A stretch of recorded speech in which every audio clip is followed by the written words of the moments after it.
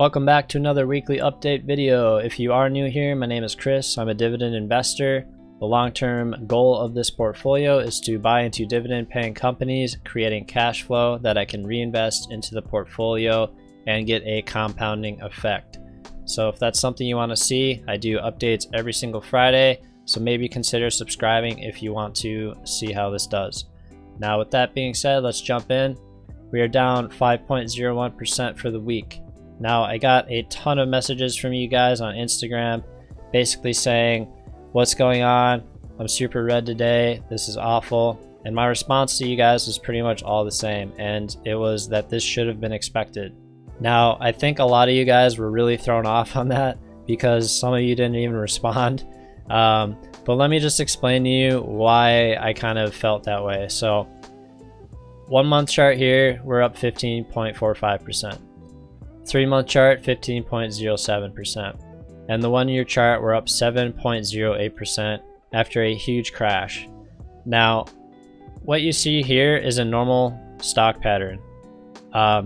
You know, you got your peaks here and then it drops back down before it gets to a new high. That's typically how patterns work in uptrending stocks. So this is obviously my whole portfolio, but looking at the tail end of this, the past couple of weeks have pretty much just been a straight shot up. That's not typically how this works.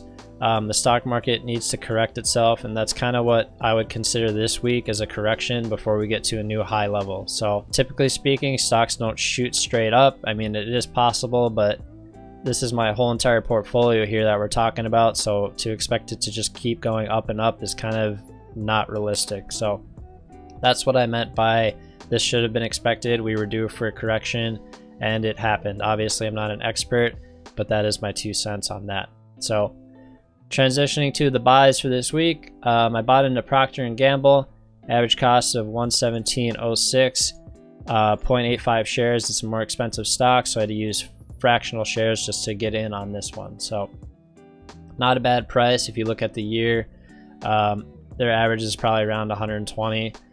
I don't think they grow too much. I mean, over the 5-year chart it looks pretty good, but as you can see, it's a pretty safe company, so it doesn't fluctuate too much in price. Obviously with the crash it did, but even that wasn't that much of a drop compared to other companies. So with that being said, we got one dividend since the last time we talked. It was from AG&C, 66 cents, so it's almost double what it was last month. So it's good to see that growth already happening in the earlier side of June here. We've got a lot more dividends to come, so I will update you as that happens. Moving on to Simply Safe here, our annual income is up to $171 now, with the monthly being around $15. So a little bit of growth there already in the month of June. Diversification is a little bit more improved with the consumer staples addition of Procter & Gamble. So that is what we really needed because financials is too heavy and real estate. So as we spec into these new companies, that will take care of that. Now, the next thing I want to focus on is this dividend growth. We need to get this to a positive number for this portfolio to work. Slowly over time, as we get less and less equity value in the Prospect Capital and AG&C, which are negatively impacting the growth side of it, that will take care of it. But as you guys know, I'm planning on sticking with 100 shares of PSEC anyways, so slowly that will take care of itself anyways, but that is going to be more and more my focus as we get diversified. Now that pretty much wraps up the weekly update.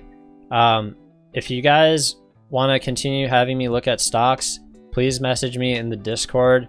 It's completely free. The reason why I want to move those conversations there is so when you message me during the day and I'm at work, I can go home, hop on the Discord and post things that I see about these stocks you want me to speculate on with you, and you'll be able to share it back and we'll be able to have a discussion, maybe with a couple of other fellow investors can weigh in on it, and it'll just be a more useful discussion. So that link will be in the description, completely free. Any speculations I do are going to be there, so keep that in mind. M1 Finance portfolio video will be tomorrow, so stay tuned for that. And yeah, that pretty much wraps up the weekly update. So as far as the streaming question I polled you guys on, that is going to be something I'm going to have to work on. I'm not 100% sure how I'm going to do it yet. I think it would probably replace these weekly update videos, so you could all just come in here and talk.